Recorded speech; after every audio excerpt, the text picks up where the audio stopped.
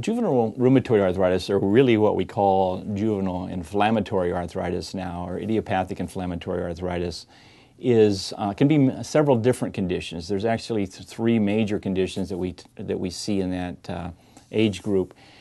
And basically there's swollen joints, stiff joints, redness or inflammation around joints. If a kid has something like that and it persists for more than a few days, then that's something that really ought to be checked out. There's excellent treatments available, and they can prevent long-term problems.